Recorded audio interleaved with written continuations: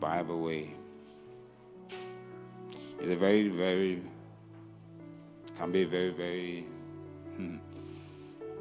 very difficult subject. Because people have heard so much about prosperity, you need a lot of grace to be able to bring down some walls and then reduce and cause people to see things according to the Word of God.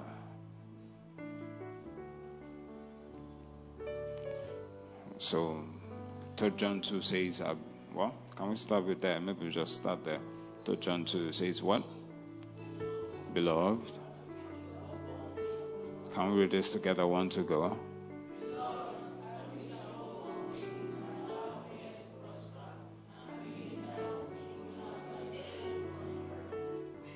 Can we read it again?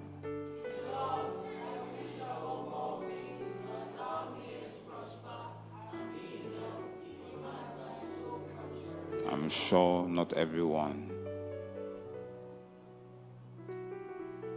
read that. Can we read it all together? 1 to go.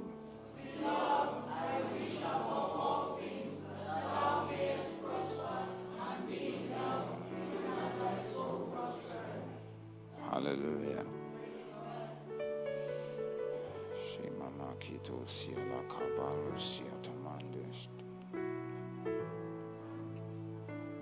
So, hallelujah. So the first subject we had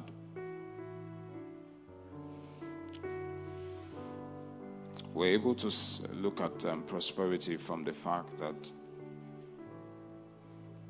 the prosperity was established. The prosperity begins where? In the soul.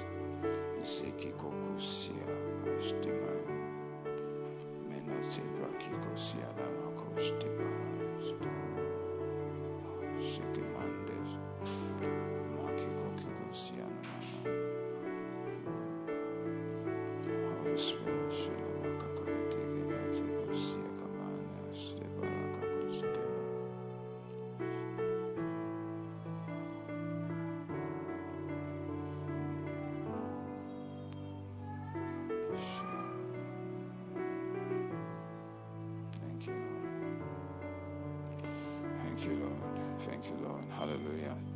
And so we're able to establish from the very first module, the first lesson we had here, that prosperity begins in the soul. And then you need to understand why there is a lot of competition for your soul. And when we established in 2 Corinthians 10 that the essence, the Bible says, though we walk in the flesh, we war not after the flesh. For the weapons of our warfare, what? They are not carnal, but they are what? They are mighty through God, to what? To the pulling down strongholds, yeah? Casting down, yes, verse 5. Casting down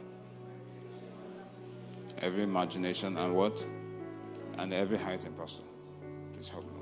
Casting down what? Every high thing that what? Against what?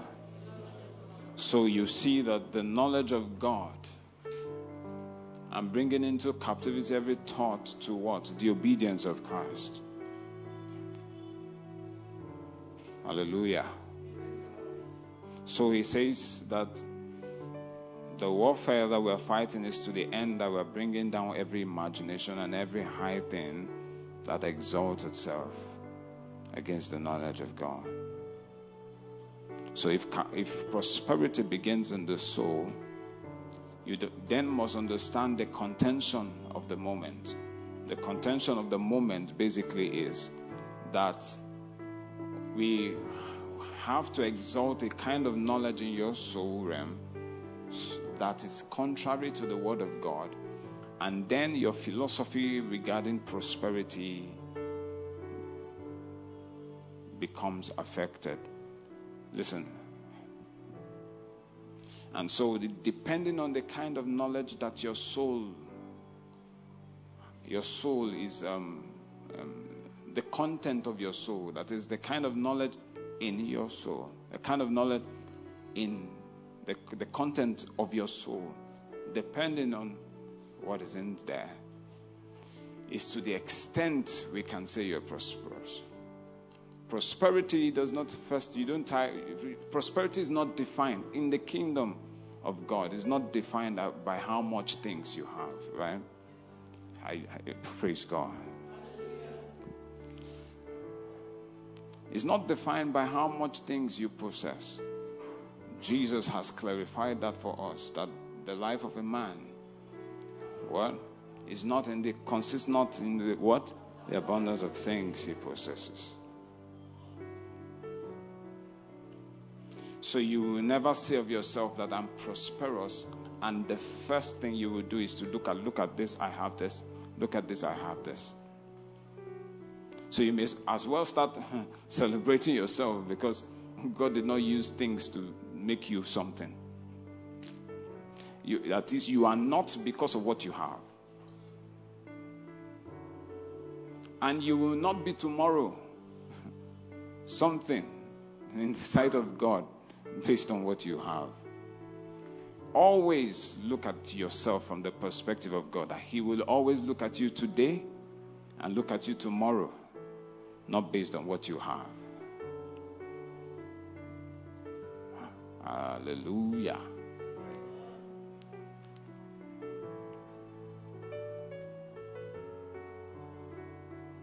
So just put your hand on your chest and say, my life does not consist in the abundance of things that I possess. My life is not defined by what I have. Everything in my life makes meaning or derives its meaning from myself, from my definition, from what I make of it. Nothing makes me. I make things. You are associated with the Creator. You are related with the Creator. So the things that you find around were things He made. I mean, you are with the landlord. Why are you dragging with the agent? You are the landlord's child. Why are you dragging with the agent? Does it make any sense? Hallelujah. So life will never be for me based on whatever I have. I will never be richer. Nothing outside makes me rich. Do you understand that? Nothing outside makes me rich. I'm rich already. I'm blessed already. Prosperous already. Are you getting this? You can just as well say that I'm rich already. Prosperous already. I'm blessed. Blessed with everything. Hallelujah. The Bible says that your Father is the owner of the whole world. The owner of the whole world. And you know what He wants to do? What He wants to do to get into your mind, get into your skull, is that your Father is the owner of everything. The earth is the Lord's, and the fullness thereof, the world and what they that dwell therein. The world and they that dwell therein. My Father owns it all. Glory to God. And so what is the devil fighting for? The devil is fighting. You see, you must then know. The Bible says, what is man that thou art mindful of? There is a contention for you. The contention is, let me take, you see, like you remember the analogy we used last Sunday, right? There is a rat race in Africa. Because there is a dearth of resources.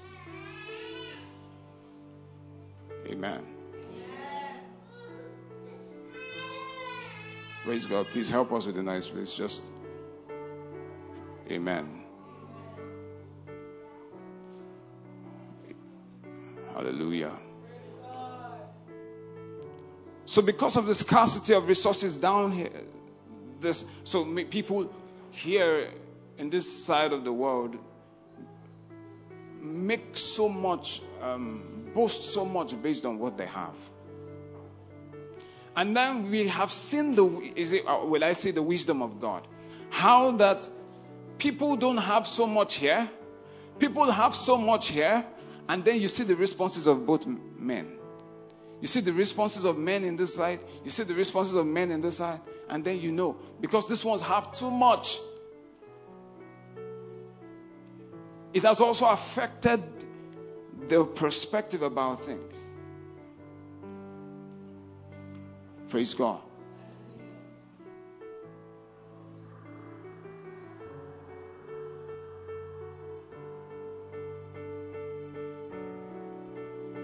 Hallelujah. Praise God. So sorry for that. Hallelujah. So we've seen that, you see people in this side, the rat race, minimum wage. And then people are already deriving an identity from scarcity. What people will do for money from this in this realm. In this Africa, in this Nigeria, but it's true. And then what people will do for money in this Las Vegas, I'm telling you, in this Canada, yeah. And then, you look at it all and then you realize something. I know some people say, well, it's better off dying of enjoyment than dying of what? For years. Oh God. Do you know that poverty is not the absence of money? You better know that. You think God will only define prosperity and will not define poverty. Poverty is the inability to do the will of God. You're hearing that for the first time.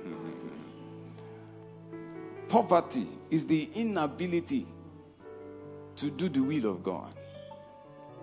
Now let me explain something. I'll just try. If I believe God, we'll just say this and then we close. Listen.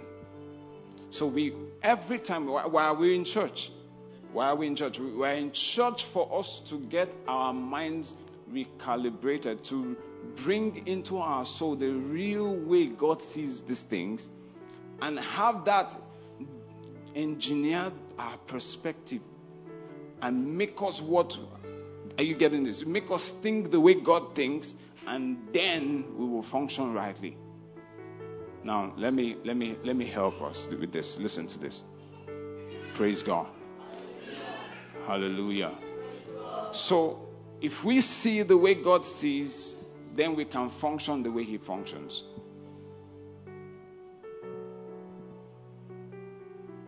So, the God that made man, at least when you see Jesus, you see, and one of the reasons why we're looking in the previous lessons, please just try and get the other ones, because I'm actually trying to make progress, but I'm not sure some people were here who listened to the other ones, but please just try and listen to the other ones we have there, so that this will make some sense, because we're just going to build a bit on this. Praise God.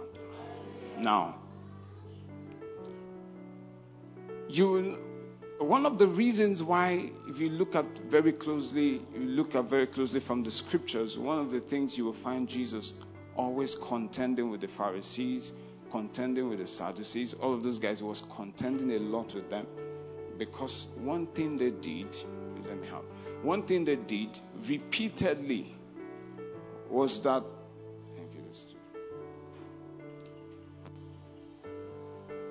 if we do Luke chapter 12, you'll find something interesting happening there.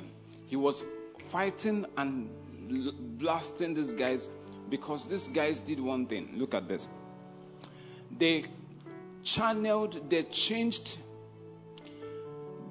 they made Israel covet after resources. They basically tweaked the understanding of prosperity, especially from God's perspective, from the pursuit of God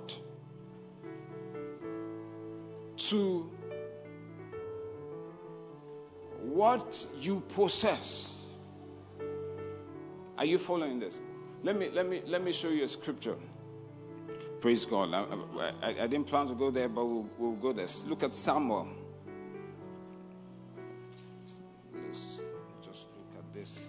Just a minute.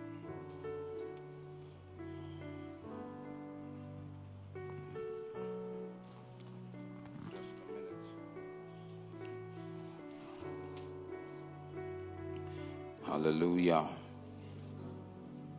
Look at Samuel, the 2nd Samuel.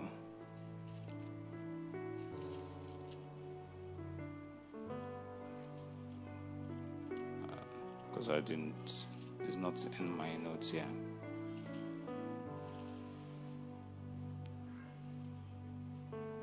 Look at 2 Samuel chapter 2. Sorry, 1 Samuel chapter 2. Holy Spirit. 1 Samuel chapter 2 and verse 12. And verse 12. 1 Samuel 2 and verse 12. Look at this. Now the sons of Eli were what? Oh, come on, are you in church? Now the sons of Eli were what? Sons of Belial. You know the sons of Eli?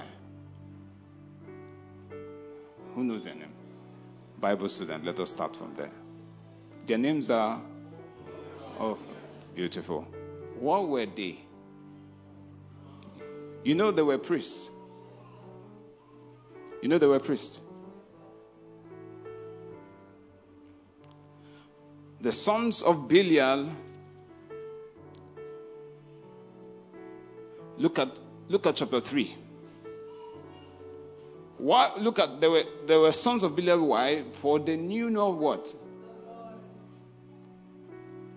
These were people who were ministering in the house of God. The Bible calls them the sons of Belial. In Yoruba parlance, you call them Omoishu.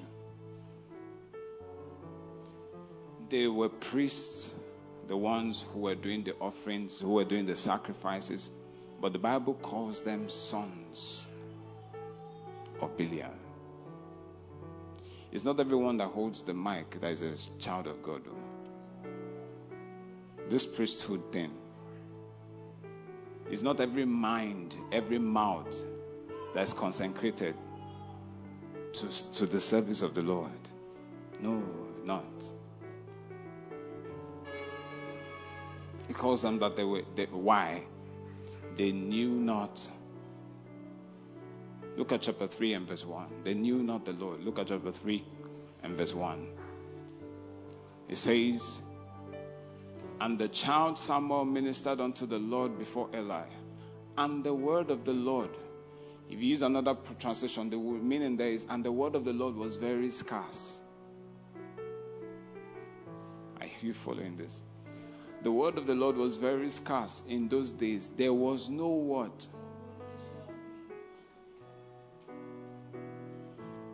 They can come to church, have service, but there was no word of the Lord. The word of the are you seeing what is going on here?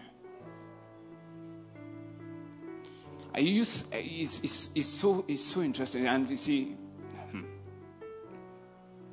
if it was written in the scriptures before, if it happened before, it can happen again. No?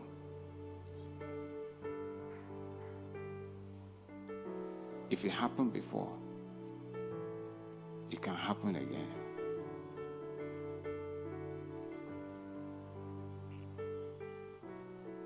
The word of the Lord can be scarce.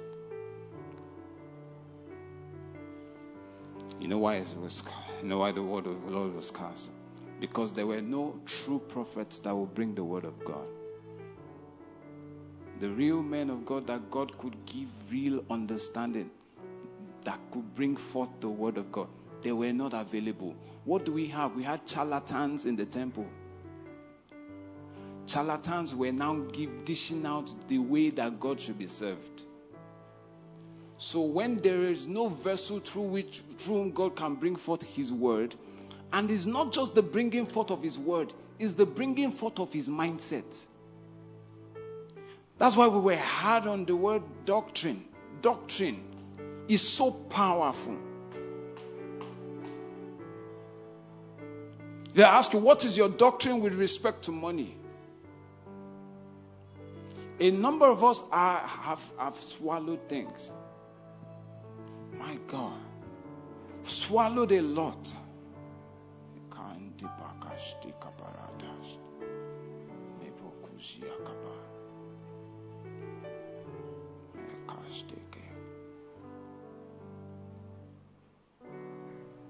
So,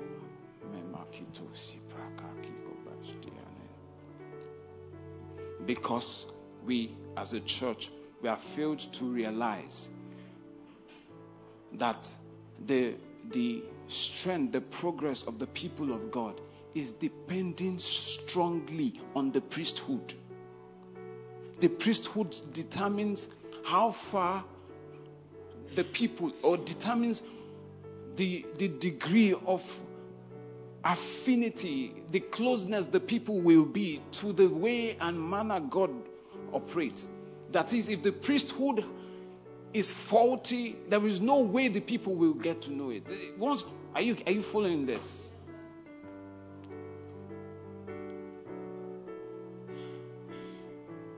Once priesthood is wrong,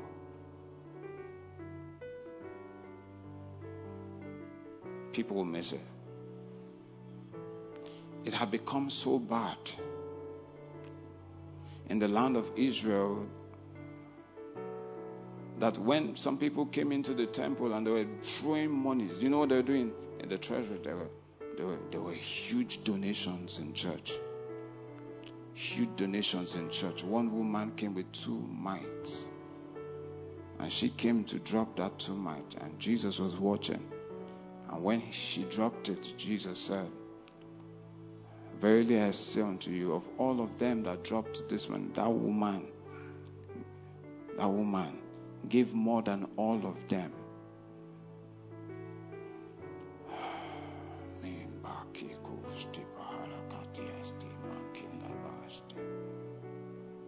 Because she gave everything. I mean, from that day you will know that the way he sees money, if it's not the way you see money, it's dangerous.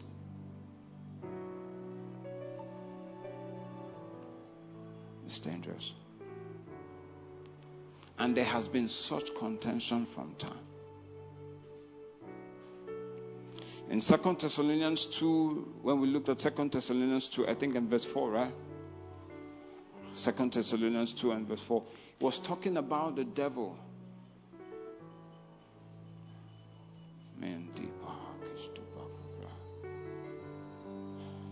He says, he who opposed and what? Exalted and what?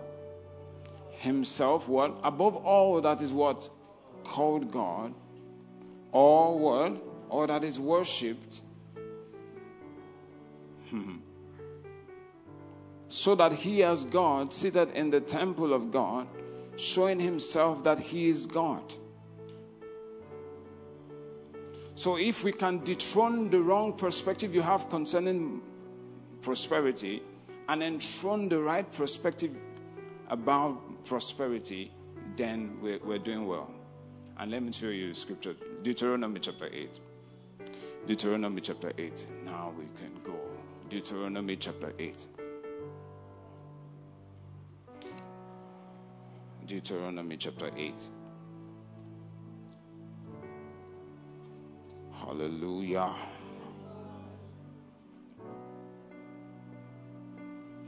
Look at verse 1. all the commandments which I command thee this day shall you observe to do, that you may what? Live. Number one. Oh, help me, Holy Spirit. That you may what? Live. That's the very first thing. The commandment of God that you observe is to the end that you live.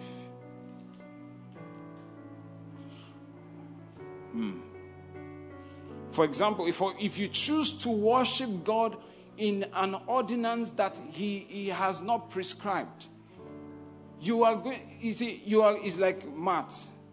It's like maths. 2 plus 2 is what? Come on. Is there any possibility that 2 plus 2 will be any other figure other than 4? I'm not talking about those further maths thing, please. It's just, let's be simple. Let's be simple here. 2 plus 2 is what? It's only 4. Normal people know it as 4. The moment it becomes any other thing other than 4, then there's a problem. All the commandments which I commanded this day shall you observe to do, that you may live. The house of Israel, listen to this, that you may live. And what? And what? And multiply. And go in and what? Possess the land which what? The Lord sware were unto your fathers. Listen, I want you to, it's just like, let's hold the beams together and listen. The God that made man is the only one that can tell you what prosperity is. And you know why we are hitting like this? Because our world is so what? Materialistic, that Christians have a problem with the definitions. God says the definition for prosperity is inside. The devil says the definition for prosperity is outside. And we are seeing the drama going on today. What is aching my heart the most? You see why I'm shouting on the priesthood?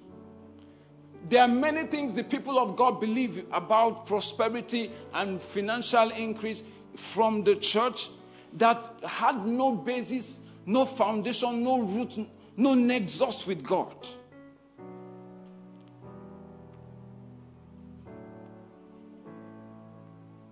One reason why many people have been crying to God over finances and God increase and money and all of that, and the reason why they've not been getting answers is because the foundation for that prayer is first of all faulty. It's faulty. So one thing God wants to do is to enthrone into your mind. He says, you see, I want you to understand that every imagination that the enemy is bringing out, every stronghold, I pray for you today in the name of Jesus that your life will represent Christ in all of his fullness, in the name of Jesus Christ.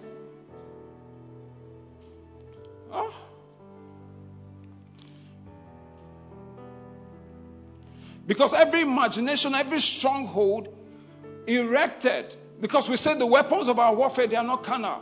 They are mighty through God to the pulling down of stronghold. A man is only the product of his mindset. Whatever is operating, a man, see, forget about a man. No matter the size of a man, you know a man based on what is running inside of him. Do you know that you can as well raise Goliath in your house and train Goliath and tell Goliath, as soon as you see anybody from Israel, run away? Do you know that if he had even seen David, because you've told him from childhood, whenever you see an Israelite run away, do you know that he would have run away, even if it is a 12-year-old David? There is this thing they say about culturing. there is I even heard of a particular story where there was is it a lion? There's maybe zoologists can help you. There's a way you can culture an animal to behave less than his capacity. Yes, that you culture, you create a mindset inside of that animal, something less than his potential, an animal that should be naturally brave will become naturally timid. You understand what I'm saying? Yes, that conditioning. Thank you very much. A lot of us are going through. You see, when we say that,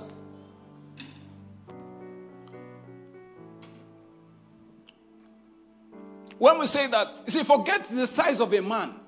A man is only what he is inside.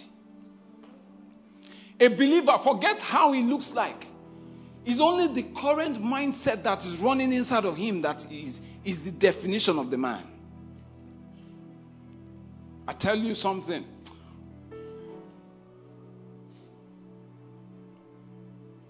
So when the Bible says that the real warfare is in the soulish realm, that is casting down every imagination and every high thing that exalts itself against the knowledge of God, you should understand how serious money is. Because without money, we cannot push the gospel forward. But also, you will see the way the devil uses money and flashes money in the eyes of even Christians, and then makes it look like, you guys are in trouble. I'm going to show you that if you don't play it by my own rule, you can't have this money. Do you know that you only need to tweak your lifestyle and then you become very rich? Do you know? Have you understand? Someone, and it is currently running round that the person can be in the world, have lots of money, friends, fame, and all of that. A number of things that's bringing money for him or her. And then you tell the person to get born again. And when the person gets born again, so you mean I'll get born again, I'll now start coming to church? And the person will ask a question like, I'll now be poor?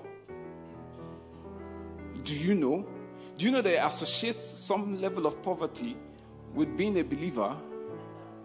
That is, are you following this, guys? So they say that you mean I would now live my lifestyle that brings me money. I'll now come and be serving Jesus and I'll now be poor. And I'm like, God, there is so much battle for what you represent.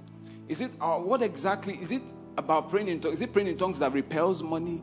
Is it what exactly is the thing inside of Christianity that makes money just run away from people? Why? Why is that? And I realized there's a major warfare going on out there. There's a real major warfare going on out there. And so Deuteronomy now starts explaining something to us. And before we open Deuteronomy, and I want you to see this. God himself, the real one, let me explain it like this. The one reason why Christians are poor is one of the reasons. One reason why Christians are poor, apart from the mindset and the way and perspective they have about money, one reason Christians are poor is because they have failed to understand why God and what God does with money. The day, if God was sitting where you are sitting,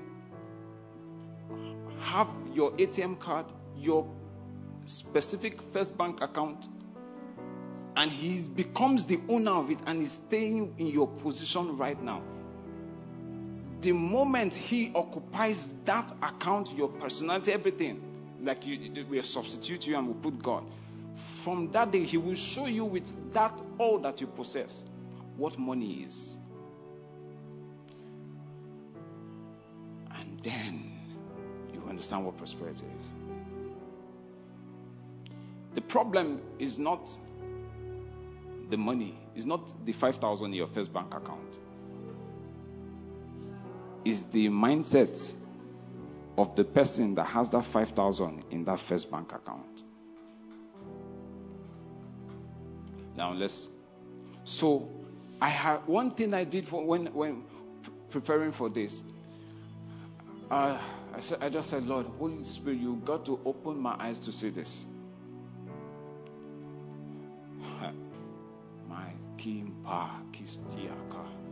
Look at that you may live and multiply and go in and possess the land which the Lord sware unto your fathers. Let's go on.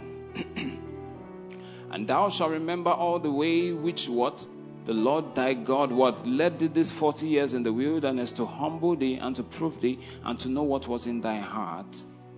Are you seeing this? Whether thou wouldest keep his commandments or not.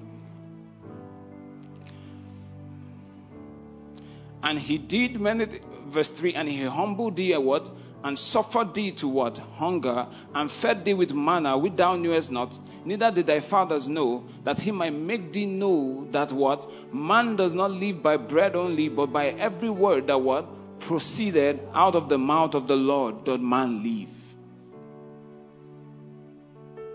Listen, the same God excuse me, the same God, let me say Jesus came in the context of a civilization. Please, I beg you, by the mercies of God, follow me.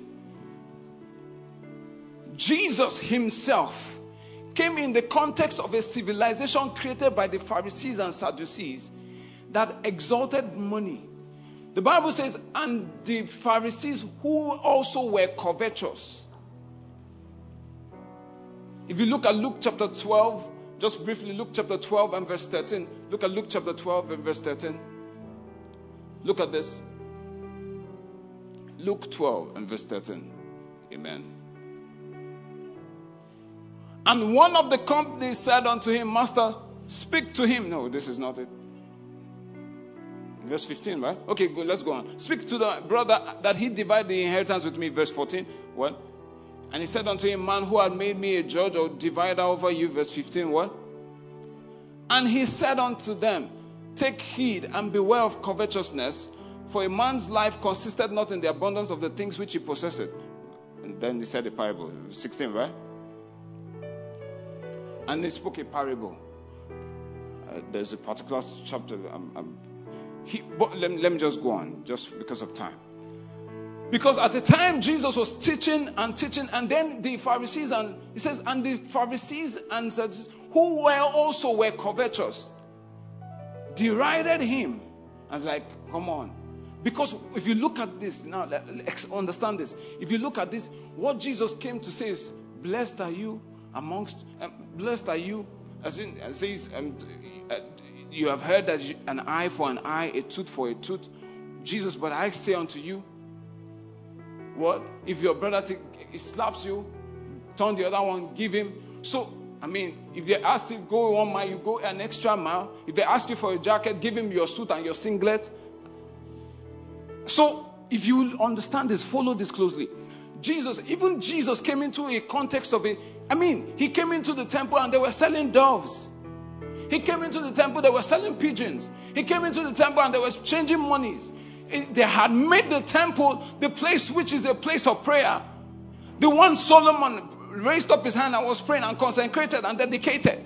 They had turned the temple to a den of thieves. Are you seeing where the power of the priesthood is? So you will see someone will come on TV.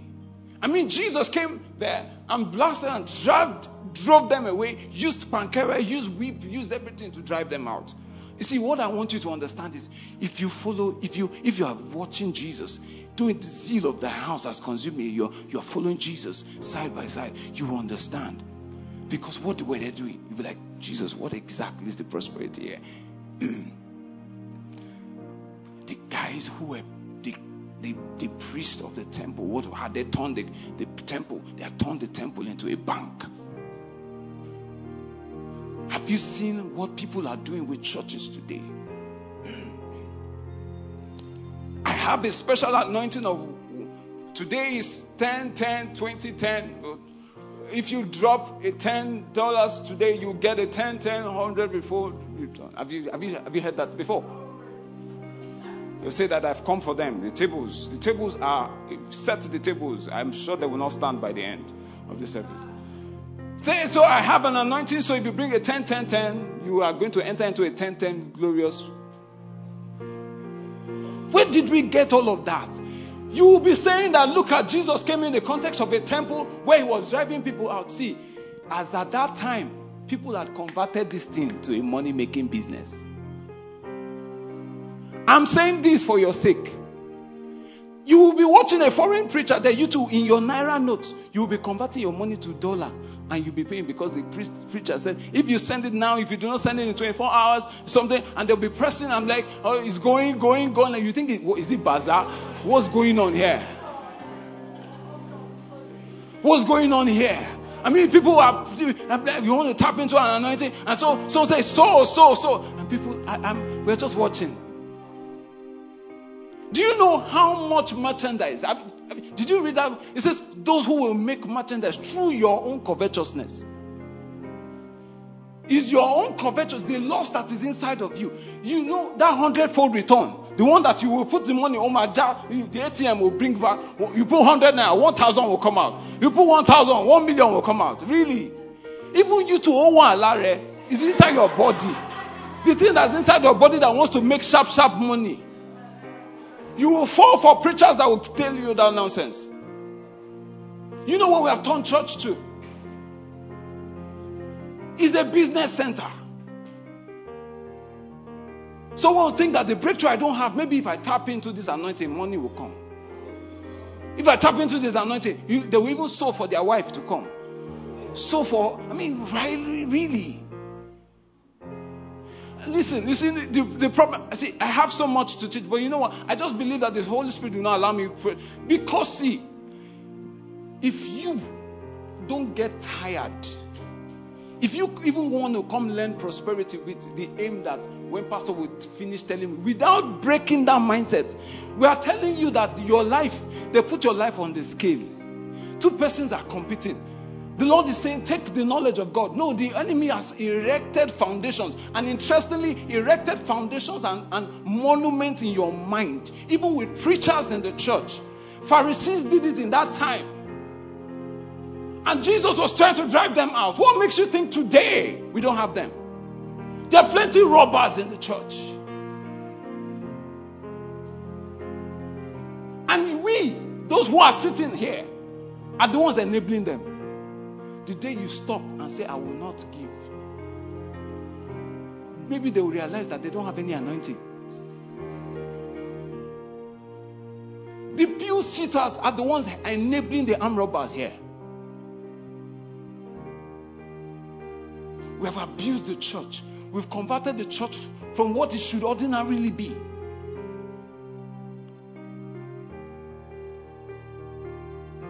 The Bible says, of whom the way of truth will be evil spoken of. You go to some, it's so bad. It's so bad. Some will have a way of almost blackmailing you if you do not drop the money. And I'm saying there's a reason why I'm also standing holding the mic. Listen, the principle will not change. The principle will not change. That God loves a cheerful giver. You must not bring carrot to promise the person to give. Once you have held one blessing in your hand for the person to give, it's not more cheerful giving. No. They blackmailed you to give. They coerced you to give. They are using your head to give. And you don't have enough common sense according to the word of God to know. Listen, prosperity for you.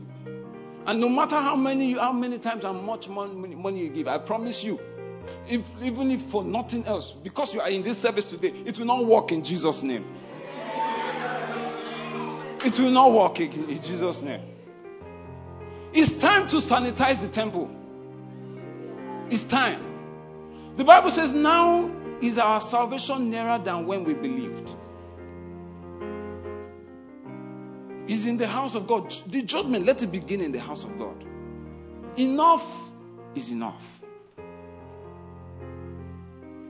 All of us had the perspective that when we give, the money will come.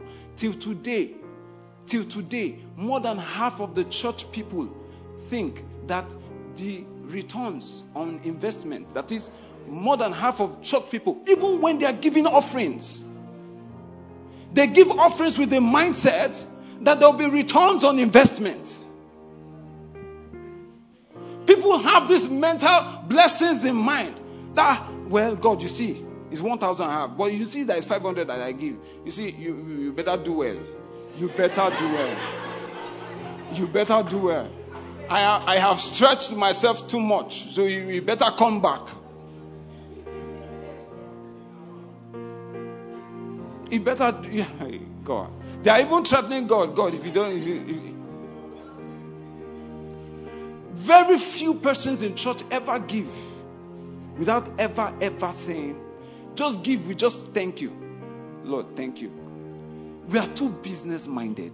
If we give, I need that breakthrough this week, before God will remember my story. If only that's just offering. Now think about those who are in desperate need for a 24-hour miracle. You know why you will sow that seed for that 24-hour miracle? And you know what? Which of the preachers will not use scriptures? Which of them will not use scriptures to justify it?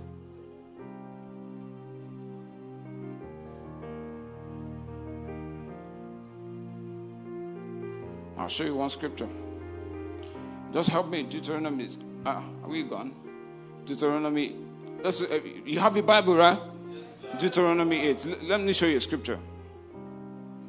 Oh, Lord, help us. Help us. Help us. As a church of God, help us. I'm just looking at it. I said, Jesus, if you will do that at that time, I'm sure you're still doing it today.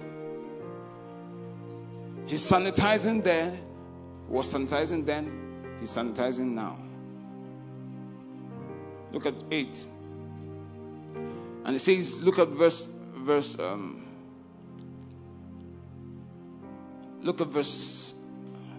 6. Therefore thou shalt what?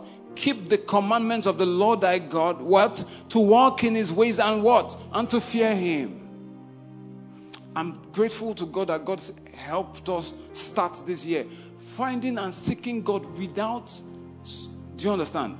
Without all those ancillary blessings. The true knowledge of God is when you look for God without, as the deer panted for water, so my soul panted after thee. That is, I want to breathe and inhale and exhale God. I don't, no, not for your hand. I want to know you. Let him that glory that he knows God. Did you see the scripture we started there? It says the sons of Eli were sons of Belial. And you know why they're the sons of Belial? Because they know not God. If you know God, we've been drumming this thing, guys. You can't joke. You can't firm out the knowledge of God you will have to somebody else. Not even to a preacher. Sit in and learn the word of God for yourself. You know why they're sons of Belial? Because they know not God. Because if they knew God, they won't be doing what they were doing. And they were, can you blame them? Look at Eli, their father. Eli, their father. You see how powerful parenting is? Parenting is so powerful. Your mindset, what as a parent you can be the one the devil will use to erect mindset, imaginations, strongholds in the mind of your children. If you don't get it right, you are the one running from pillar to post, running from one pastor to one prophet to another, to be sowing and sowing and sowing. What will your children do?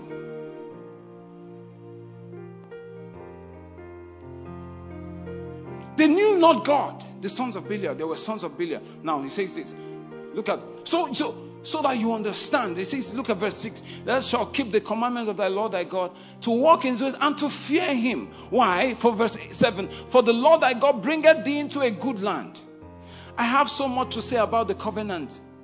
But go on. Into a good land, a land of brooks, of water, of fountains, and depths that spring out of valleys and hills. A land of wheat and barley and what? And vines and fig trees and pomegranates, and a land of olive and honey. Look at this. It says, a land, come on guys, is this not prosperity? A land wherein thou shalt eat bread without what? Without scarceness, thou shalt what? Not lack anything in it. You shall not lack anything in it. A land whose stones are iron, and out of whose hills thou mayest dig brass. Is this not prosperity? Is this not prosperity, guys? Do you know what it means for your stones to be iron? Do you know it's talking natural resources here? But that and out of whose hills thou mayest dig brass. Go on, yeah. When thou hast eaten and art full, that thou shalt bless the Lord thy God for the good land which he had what? Given thee. Verse 11, yes. Beware that thou forget not the Lord thy God. Listen, guys, it is well, it is well, it is well, it is well. See, God, his own Israelites, his own people, when he was even making the covenant with Abraham, do you know he did? Oh God, it is well, it is well, it is well. All that God did with that man and with the children of Israel was not directly about, come, guys, come. I have plenty. When you come and serve me, you will have iron. Your stones will be iron. When you come, you will drink honey. You will take milk. You will drink. You know that God did not use that. Do you know? Do you know that this covenant with the Abraham into the promised land, a land flowing with milk and honey, it was not because of milk and honey he cut the covenant. I hope you know that. It was not because of milk and honey he cut the covenant. It wasn't for food he enticed them. It is a basic understanding that if you serve the Lord your God, it is consequential. It behooves on the God you are serving to take care of you. That taking care of you is not like, come and serve me or else you will not eat. You see, this kingdom is alignment. Is alignment. The essence of this is alignment. You see, it is not God you are serving. When you say, God says, if you serve me, you not have the promotion. And what is that? Is it not normal for a father to take care of his children? Do you promise your children? You're a wicked father when you say, if you don't do them, you will not eat. You see, even Jesus says that. Which one of you? The child asks for bread, you give him stone. He says, even you, even being evil, we ask for fish, you give him scorpion, you give him serpent. He says, even you, being evil, know how to give good gifts unto your own children. How much more your heavenly Father? It was just a natural flowing relationship with Israel. These are my own people. He said, when I took you into the wilderness, did you not notice that I gave you food to eat? What seed did you sow that made me give you manna? Did I give you manna because you sowed any seed? Even as a matter of fact, I even said that you guys should not plant anything, because once the cloud moves, you guys should move. Meaning that if you plant anything, wherever you are, it means that you will leave it behind. I took care of you by myself. I sponsored, I took, ensured the clothes you were wearing did not wear out. I took care of you by myself. Even the sandals you were wearing did not cut. I showed you by myself that I am naturally good. You didn't sow a seed. You didn't give me offering. You didn't give me tithes.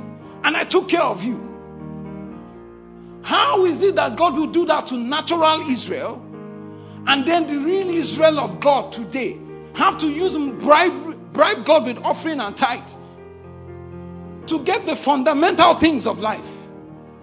Let me tell you, it's not God that does not want to provide for you. It's your ignorance that is keeping you away from Him. Look at this. And so naturally in the land of Israel, you see, beware that thou forget not the Lord thy God in not keeping his commandments. Because all that God wants, the preacher says the conclusion of the matter is this. The conclusion of the matter is obey the commandments. Live humbly before the Lord thy God. All that God is asking of you, Tayo, Okpe, Richard, is asking just that you obey his commandment. All the statutes, all the commandments I give, that you may live and multiply. You are his pride in the earth. You are his pride in the earth. You can dare God and say, God, I love you. I know you're my father, and you know you love me, and I know you will take care of me. He cannot repent. He cannot be, even if you be faithless, he will remain faithful. Let's run it. In not keeping his commandments and his judgment and his statutes, which I commanded this day. The difference between us and these guys, the Gentiles are the ones running after all these things. God is looking for, are you for me? Are you for me? Keeping my commandment. And look at this verse. Well, lest when thou hast eaten, because there is a tendency in every one of us, after you have eaten and you are full and you have built goodly houses and dwelt therein, what? Then when thy herds, thy flocks multiply, and thy silver and thy gold, there's money in your bank account. There is everything, your business is prospering, and gold is multiplied, and all that thou hast is multiplied. That what? Then thy heart be what? Lifted up, and thou what? Forget. That forgetfulness. No. Forget the Lord thy God, which brought thee forth out of the land of Egypt, from the house of bondage. Verse 15. Who led thee through that great and terrible wilderness, wherein were fiery serpents and scorpions and drought, where there was no water. Who brought thee forth water out of the rock of flint. I mean, things that were practically impossible. God's faithfulness will always precede your own. You cannot demonstrate your faithfulness so much to deserve whatever he will give you. No. You can't buy his goodness. Did you hear me? You can't buy his goodness. It's the obligation of a good father to take care of his children. And God is also in the business of spoiling you. Just in case you think that you are not deserving of being spoiled. God can spoil you. I hope you know. And it's okay to be postured in such a way that God should spoil you. It's okay. Are you getting my point? It's the same thing. Once someone, some people think that the reason why maybe some money came for them last week, maybe it's because of the money they gave upper week.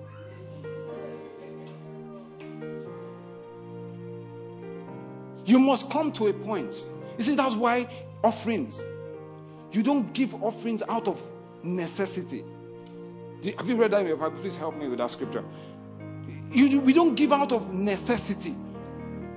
Is God such a beggar? There is nothing about what you are giving that is the reason for him giving you. No. Don't worry. Let's go on. Don't interrupt. Let's go on. Who fed thee in the wilderness with manna, which thy fathers knew not?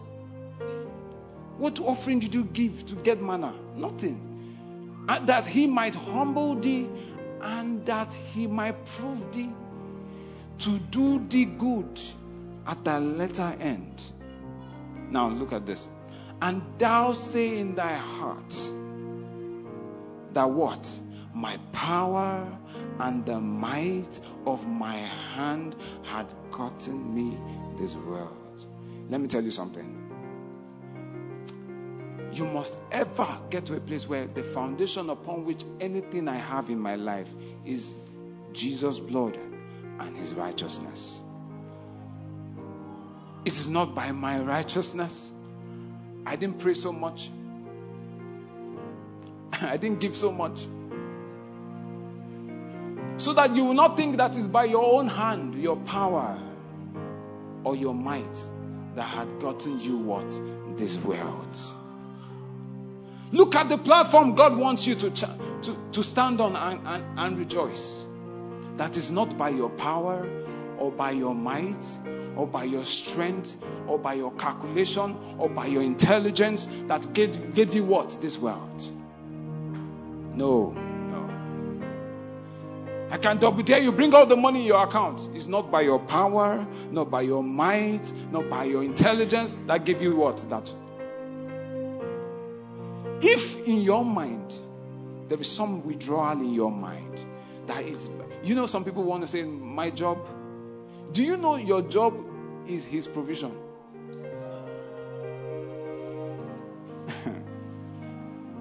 That job was provided. That job is not your provision. He is your provision. He is your source.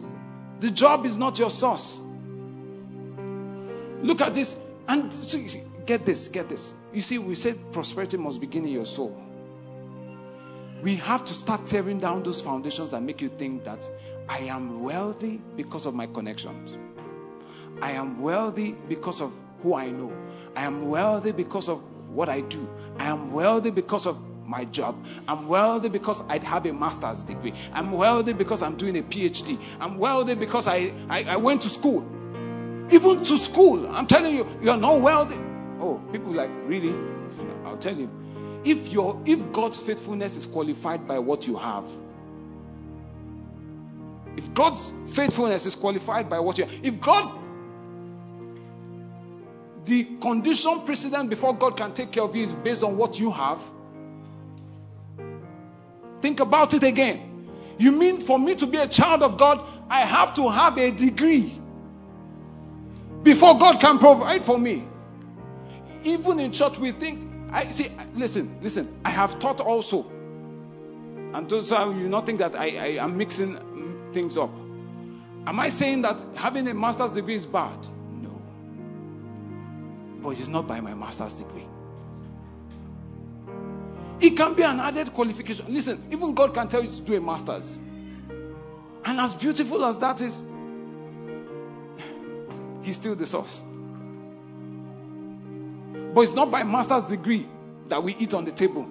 When it is time for dinner, every one of us can come to the table and eat.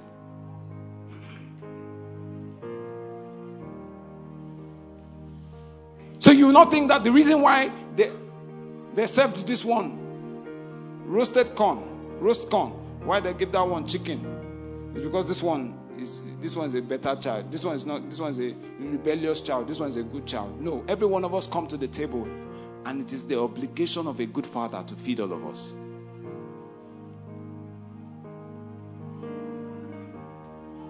Are you listening to this?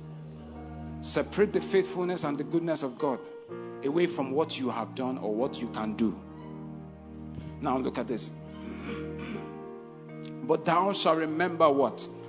What you will remember. Since it's not the power of your might, but look at what you remember is what? That what? The Lord, remember the Lord thy God, for it is He that what? Giveth thee what? Power to what?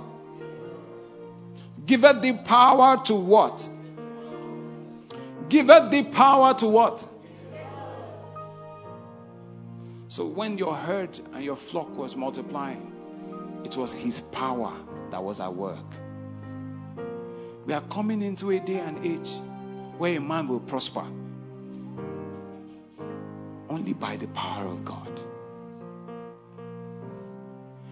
If you think it had not happened, it happened.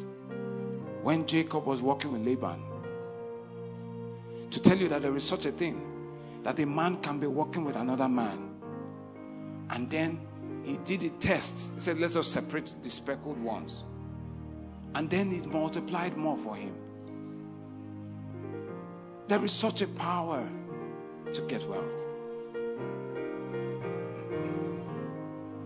You see the same power in the life of Abraham, right? You see the same power in the life of Abraham. You see the same power in the life of Jacob. You see the same power in the life of Isaac. There is such. So he want Israel from the beginning. Understand the foundation is this. That it is not by your power, nor by your might. But what? That it is the Lord thy God. It is he that God giveth the power to what? Get well. That he may what? Establish. Now, so just take this as we end. We're going to have a series, a seminar, basically, because I know we'll complete this with a seminar, or possibly this Wednesday we'll continue. Look at this. That it is he that giveth the power to what? Get wealth, that he may what? Establish his covenant, which is where unto thy fathers as it is this day. Prosperity in the hand of a believer is for only one reason: to establish the covenant. Say it again. Prosperity in the hand of a believer is to one end: to establish the covenant. To establish the covenant. To establish what? Oh, come on, say it. To establish what? If you see God prosper you, the reason he prospered you is for one reason: to establish the covenant. To establish the covenant. Luke chapter 12 as we close. Luke chapter 12 and verse 13. Okay, let's go to verse 15. When the guy said, and it says, and he said unto them, take heed and beware of covetousness. For a man's life what? Consisted not what? In the abundance of the things what? Which he what? Possesses. Look at verse 16. Follow this parable. This is where we'll end. And he spake what? A parable unto them, saying, look at this. Look at this. The ground of a certain rich man brought forth plentifully. And he thought within himself, saying, what shall I do? Because I have no room. I have no room to what? Where to bestow my what?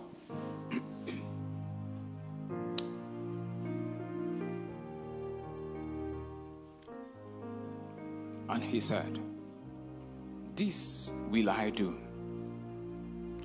I will pull down my barns. And what will I do? I will build greater. And there will I what? Bestow all my fruits and my goods. Is this bad? Is there anything bad with that? Nothing. And I will what now?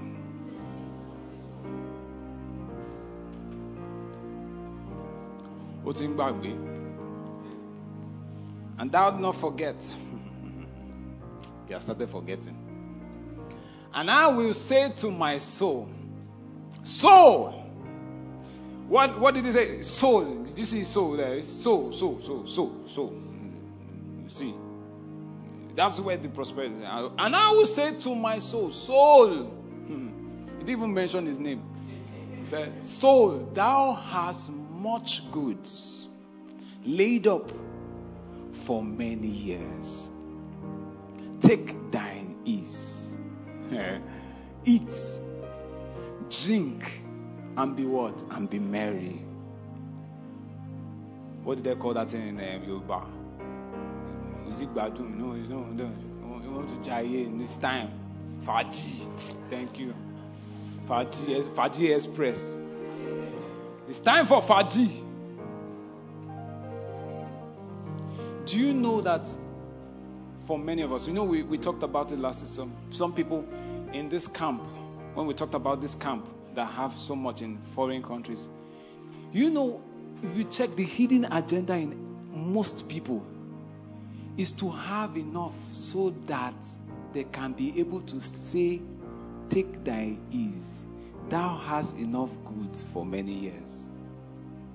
Trust me, you have a wife, and all of a sudden today, it's 5,000 that's in your current first bank account, I don't know who that person is with first bank account at 5,000. But however, in your first bank account, maybe I don't like just first bank, do something. In that your first bank account with your 5,000, and today, you just got an alert of 500 million naira. I mean, I don't know. Oh, you see some people's salvation is already shaking. Only with just that, the sound of the alert, it's not even the alert.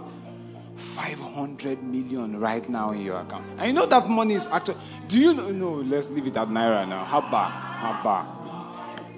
Covetousness. Do you know that money is still small to some people? I said to some people, to many people. The 500 million is actually small to many people. Maybe if you say 5 billion, okay. And then it's still small to some people too. But 500 million. And you guys are sitting right now in church. Do you know you just flash husband just bring out the phone. Check. You know that kind of alert. You remove your glasses. You widen the alert. You zoom in. You zoom it very well. And then what do? You start counting. Oh God. You count it. You count the zeros. The zeros is the problem. And I'm sure you count it more than once. 1, 2, 3, 4, 5. That is 8. That's 8, right? 500 million. You just carry that alert and you flash your wife. Just give. I'm sure we'll have a disruption in this service. First of all, we will not even understand Jesus Christ. In fact, she may. Who knows? Maybe she will fall under the power. I mean, the usher would not first think, what happened? What happened? She said, nothing. It's the power of the Most High. He has overshadowed me. So, and then she's holding them like, my God. They'll be quick. She'll be shaking, fever. There'll be sweat. This is on the sweat. There's like you'll be cleaning it. But you know the next thing she said, what are we going to do? If you know women very well, what are we going to do? Well, and then the next thing they will begin to think about is, we have to quickly keep it somewhere. Remove it from your account, transfer it to somewhere. And then possibly they'll start thinking maybe EFCC will trace you. They'll so quickly remove it from wire the account, put it somewhere. But you know what? The idea is to put it somewhere where she can look at. It's there. God. What have they done? Then the smile will be different on their faces from that day. But the idea is this. Men are looking for something that will take away, in quotes, that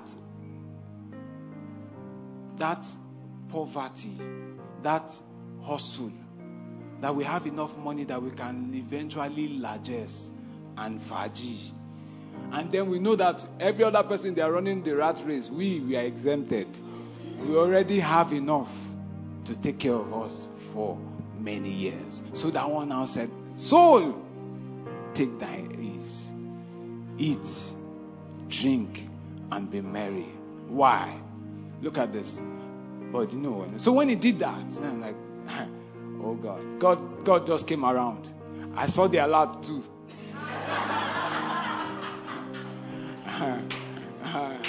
And he came around and said, guy, how far? I said, God said unto him, thou what? Fool. Thou fool. Thou fool.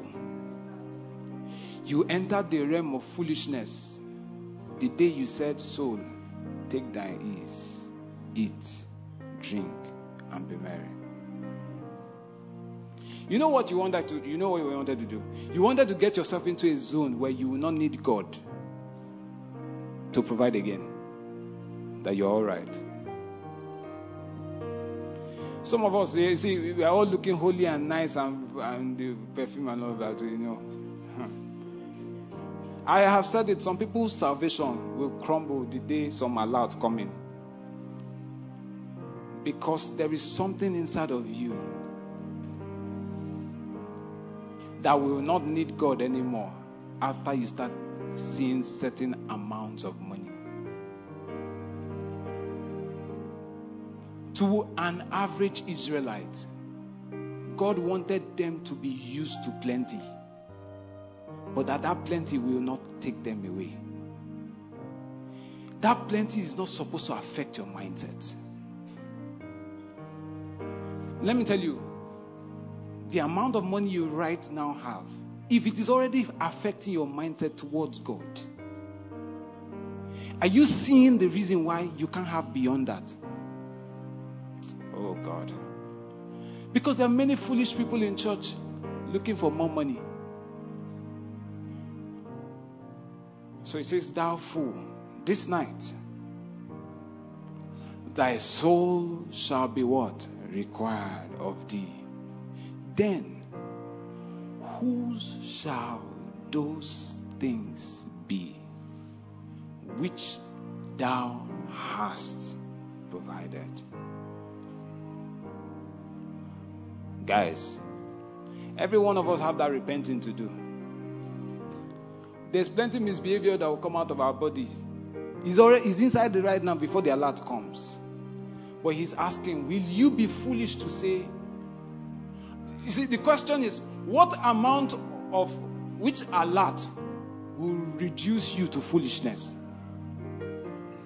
Do you know your threshold? Well, maybe your own is 500 million. Well, 500 million maybe for some. Maybe your own is 5 billion. Then foolishness will come in. And he's saying, guy, understand something. I gave birth to you into plenty. It is natural from where I come. But I still need you to be ever dependent on me. That is how I made you for me. We'll look into this in greater details. But then he says, who shall those things be which thou hast provided? Now look at verse 21. So is he, and there is no exemption even in our generation. He is he that what? Laid up what? Treasure for himself. And is not rich toward God. Is not rich toward God. So is he. We'll expound on this a little bit more next time. So is he. Now question, are you one of, are you this? The money that you have in your account, is it treasure you are laying up for yourself? We are hustling so that we will have enough money so that we will lay it up for ourselves. That moment where you will want to say, take thy ease. I think there's one thing. So when we say it, God actually is preventing you from getting to that place. So sometimes you ask, do you know that you may misbehave after some time? But God is the one preventing you from misbehaving. Technically speaking, I'm just saying technically, well, it's not really that God is the one. Your foolishness is actually preventing you. Do you know what God wants to do with you and money?